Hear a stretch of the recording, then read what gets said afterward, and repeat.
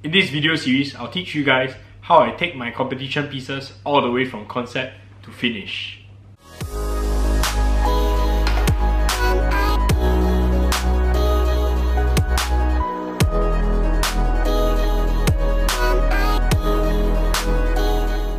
Welcome back, collectors. Welcome to the competition painting series, which I will take you guys all the way from how I create concepts, think about concepts, and eventually building and executing the pieces. In this first video, I'm going to show you guys how I have a concept in my mind and how I create a draft so that I don't really need to build the concept in real life, which saves a lot of time. And let us begin. So this is my process. I already have all the assets individually cropped and cut out already. You can get this from the Warhammer website where you do the 360 turn and assemble the miniatures at the angle where you want them to face. Okay.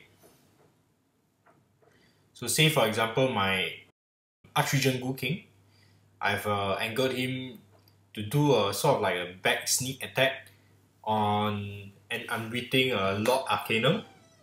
So this is the result that I'm doing. So it's also very important at this stage where I consider the atmosphere. While it might not be a properly painted or printed background, we must also think about how the environment is.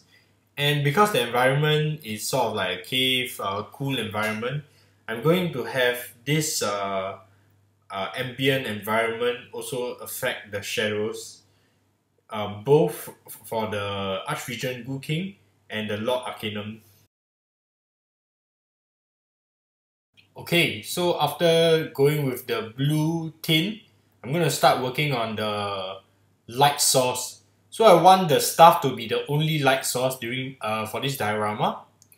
So what I'm going to do is I'm going to create a light source right here. And then based on this light source, you can see what areas are being affected. Say for example, the face of the AGK.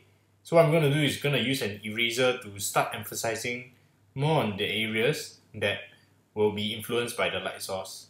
Also, on the Dracoline, you will see some of the light source affecting the legs. I will do this. Okay, so what's the advantage of doing this digitally is that you can have a rough feel of the model. You can like try out colors.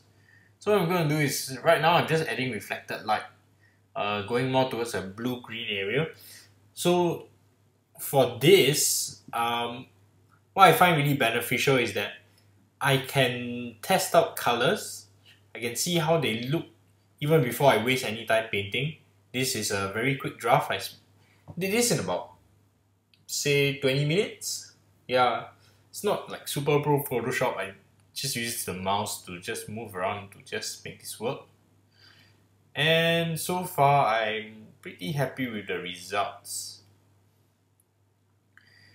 So if you guys notice later, what you guys will notice is that I will be drastically changing all the colors, because right now, to me, this looks like a snow-filled cavern. What I'm trying to achieve would be more of an eerie exploration kind of vibe. So I'm going to just tweak the hue and saturation right here. Tweaking the hues. Because for me, I like to paint really subtly. I will also down the saturation at this point in time. As you can see, I'm making really drastic changes right now just to see the feel and to see whether this works, and this is starting to work for me and I'm pretty happy with the result. I'm gonna down the lightness for the background, down the saturation slightly. So narratively and digitally, we've created a draft and a concept. What next? Oh, we're going to go into building. So you can check out the videos about how I assemble miniatures and some of my power tool tips, which will prepare you for the next steps. The next steps will be starting to build this diorama. As you can see, the figure is already built, but how we're going to modify this to fit the concept that we just created back in Photoshop just now. Okay, so if you found this video useful, please like, subscribe, and hit the bell notification icon so you know when we post the next videos. and share it with all your friends, because this really helps the channel grow. And if you really want to support the channel, please head on to our Patreon. Patrons get early access to my tutorials, to get to interact with me, and also some exclusive content about some projects I'm working on. I hope you guys are interested to see the next video, and I see you soon. See you!